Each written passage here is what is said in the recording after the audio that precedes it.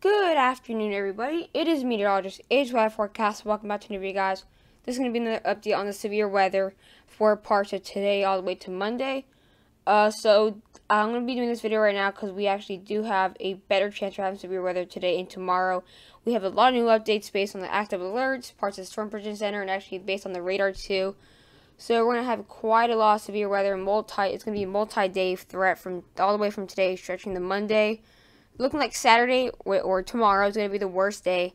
So guys, just stay tuned for this. You're going to get the latest radar and latest news on this. And again, it's going to be going all the way to Monday for those people who want to have this information.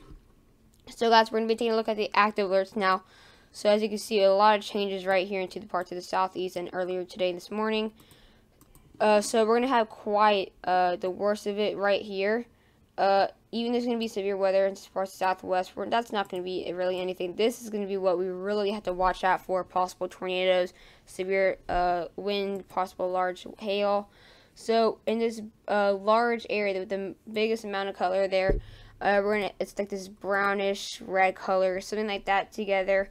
We have severe thunderstorm watches right there from stretching the Raleigh area to the Virginia Beach area to the Richmond area.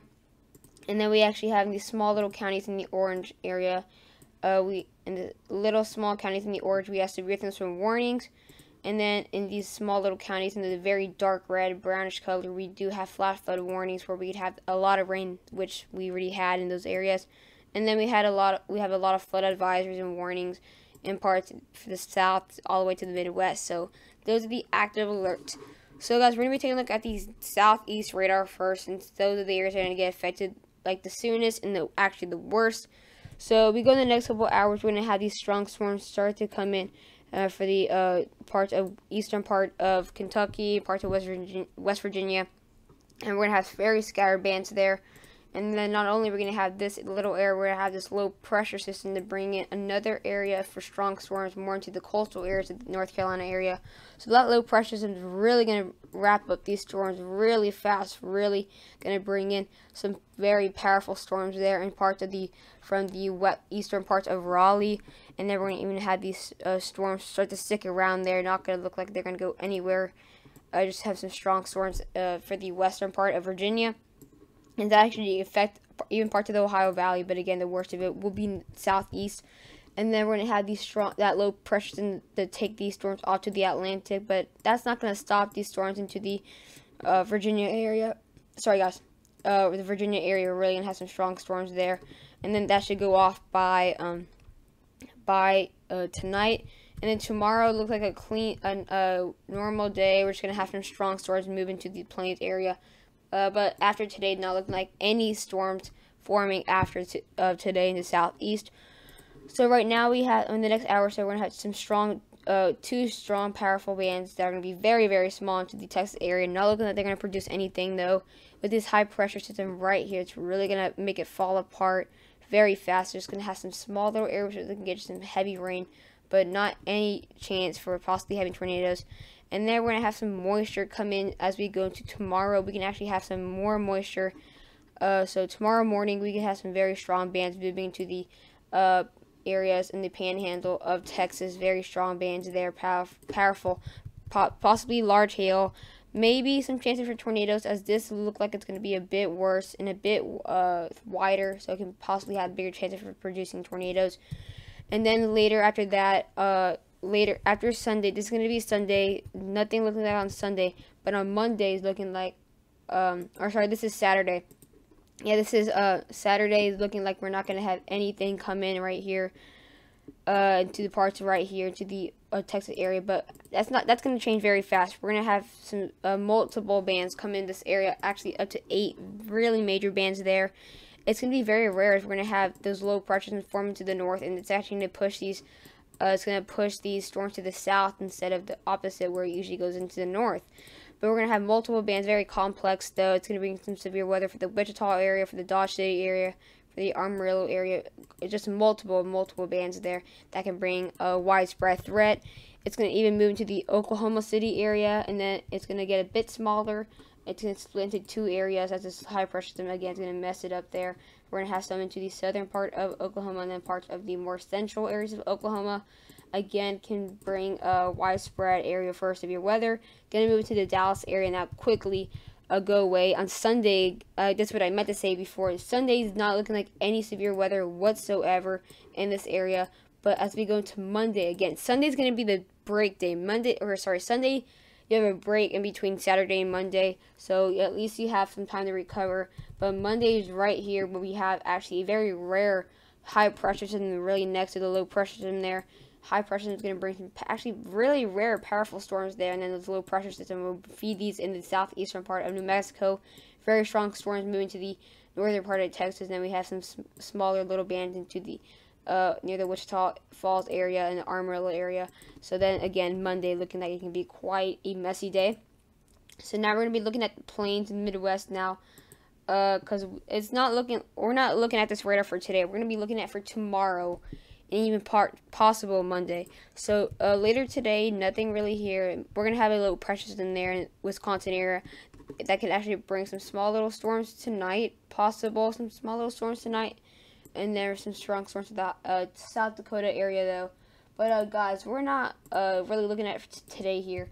We're looking at tomorrow. So tomorrow we're gonna have some rain showers moving to the Minneapolis area, and then later tomorrow, this is where we're gonna have the action come in. This is gonna be the first band that's gonna form tomorrow in the southwestern part of Michigan. Very strong band to the 1,005 millibar low pressure system. It's really gonna form.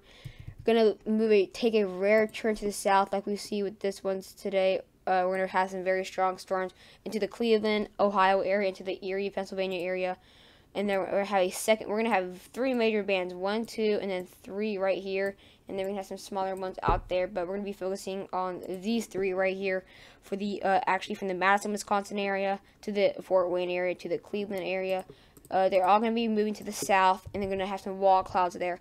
These 2 are going to form very quickly right here, and these are really going to form. It's going to create a very large band there, stretching from actually parts of the Chicago area to the parts of the Harrisburg, Pennsylvania area.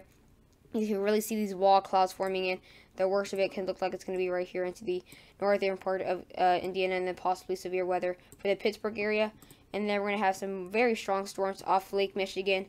And then we're going to have these low pressures forming off in St. Louis, and we're going to bring some storms for the Jefferson City area and parts of the Wichita area. And then these storms will continue to move south as we go more later into tomorrow. Going to bring some more storms for the Louisville area, and then possibly bring some areas to the Cincinnati area. And then then Sunday is going to be the break day for many of the areas that are getting severe weather today. But as we go into Monday, that's where we're going to have the severe weather moving out to the Ohio Valley. So we're going to be taking a look at the Northeast now, since they will be they're not going to get very severe weather today. Have again scattered little bands there that we've really been seeing quite a lot this month. We're going to be looking at tomorrow. Tomorrow can actually be quite bad. We're going to have tomorrow and Monday again. Sunday's going to be the break day. So again, we're just going to have these severe thunderstorms moving into the Ohio Valley, and this is all going to move into the south. We already saw this, guys. We already saw this radar. But it can bring some possible severe weather. So then that's going to move into the Virginia area. And then as we go into later today, nothing looking like today. As we go tomorrow, there's really strong bands. This is going to be the one that's going to hit the Detroit area and parts of the Fort Wayne. We're going to have those 2 bands start to form together. So then again, look at this, a very, very large area, some severe weather possible. We're going to have very strong bands moving into the northern part of Pennsylvania. Very strong bands moving into parts of the Pennsylvania area, near the Erie area, and then possibly moving to the central part of Ohio, and then just north of the Columbus area. And then going to again bring severe weather for the Bern, Indiana area, and possibly has quite a widespread tornado area.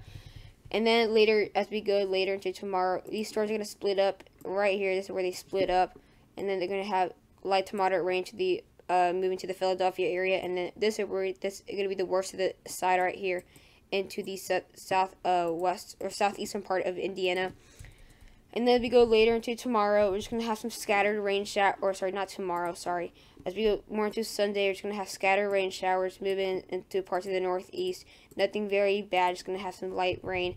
But as we go into Monday, we're going to have that next low pressure system move in near the Toronto area. Gonna bring we're gonna have more of a a band-like storm or on Monday. You can really see how well put together it's going to be, stretching from all the way to the Canada area, Albany, New York, to all the way to the Philadelphia area, possibly very severe weather into the Albany area, and then that can bring some scattered rain showers, like I said, but this will be where the worst of it can be. And then that can bring some very strong bands there possible, and then move into the New York City area and actually have it split up again. We're going to have it split up right here, and that's going to be move to the New England area. That's going to move into the New York City area. So again, that's going to be Monday. So like I said, changes. One of the major changes is actually going to be the category outlook. Now that's where we're going to have a move it up a notch into level 3, which is enhanced risk. So that's where we can have the worst of it right here again. We're going to be taking a look. Honestly, guys, this is nothing to worry about until the parts of southern part of the country. I couldn't get that out of my mouth. But nothing really, actually, not even. I didn't even know how it's gotten to a slight chance. It would probably just fit better into the marginal. Not really any whatsoever storms to go in the slight. We're going to be focusing on right here. It's in the slight chance. We have Charlotte, North Carolina, Norfolk, Greensboro, Chesapeake, and Durham, North Carolina. And then the enhanced risk, we have the bullseye. The worst of it's going to get be in the coastal areas. Like I said, it's going to be later into today where the coastal areas will get affected. But we're going to have to wait a couple hours until it hits the coastal areas. So we're going to have a Raleigh in there, Fayetteville, North Carolina, Cary, North Carolina, Greensboro, North Carolina, and Jacksonville, North Carolina. So we have more of those areas that are east of the Raleigh area. And then for tornado chances, only 2% chance, nothing really that bad. And then we have a 30% chance for damaging winds more into the Raleigh area. So we're going to have Raleigh, Cary, North Carolina, Greensboro, and Jacksonville with that wind area. That's actually right into the enhanced risk. And then the hail area can have that 15% chance for those same areas. It's stretching more to the Winston-Salem area and Durham. So, yeah. So now we're going to be looking tomorrow, too. So tomorrow, like I said earlier in the video when we just started, tomorrow's going to actually look a lot worse, too. We're actually going to have a marginal risk moving to this area. I won't be surprised, guys, if we have an enhanced risk moving to the northeast by the end of tonight. So we're going to have a slight chance for these areas all the way to the plains, to the Ozarks, to the Midwest. And then we're going to have that slight chance to the New Mexico area. Nothing to worry about whatsoever, honestly.